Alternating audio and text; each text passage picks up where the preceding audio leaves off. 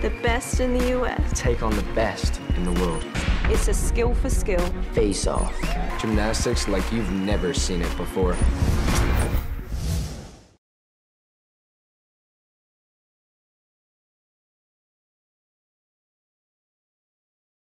PGC was something really special, something really unique. The sport of gymnastics has been kind of stagnant for a long time. It needed something to really kick it into the 21st century a little bit. Brent has really put a lot of time and energy into creating this new atmosphere, this new competition. The athletes absolutely love it. I was fortunate enough to be a part of it as one of the referees, and I really think it's kind of the new evolution, the new generation of what gymnastics is moving towards. See a lot of the X Games and these other sports kind of moving in that way, and gymnastics has that same kind of atmosphere, that same kind of skill level, and why not kind of take the new viewer into that realm and kind of make them understand that gymnastics is more than just the Olympics. It happens every day in the gym, and we can kind of give them that experience through the PGC.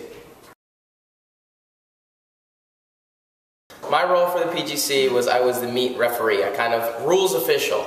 I was the one kind of in charge to making sure that the rules were kind of upheld and people knew what was going on. And to be honest with you, we were kind of learning. It was a learning process for all of us. So as we were going along, certain situations would come up that we weren't quite prepared for. There was a protest that happened, and we kind of had to make sure that it was as fair as possible.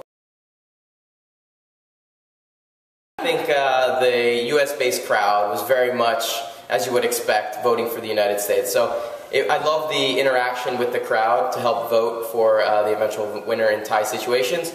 But when you have such a high, a US-based crowd, they're gonna vote for the guys that they like to see every day, the Team USA. They're little kids and they have a phone, and they're gonna vote for Team USA. In the competition, there were kind of two moments that stood out to me. One was when Paul Ruggieri did the 3.5 punch front fold that Andy Smith had done, and he did it perfectly. First time he had ever tried it, and he did it absolutely perfectly. That was incredible. And then obviously the point at the end, Alina Weinstein, when she did the double front half out to get US back on the offense and tie it up. Another skill she had never performed before. It absolutely looked like the world team had taken the lead and the win, and they brought it back in Team USA's favor. Absolutely. I think the PGC has a lot of room to grow.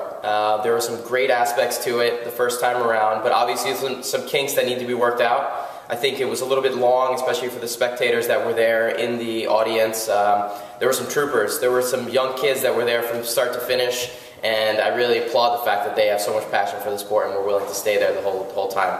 Gymnastics competitions in general are kind of long, and this one kind of dragged on a little bit more than I think we'd like to see in the future. But in terms of pure concept, I think the PGC has some great ideas, and I really think that the athletes love it, and as we kind of condense it and work out the tweaks, the fans are going to love it just as much.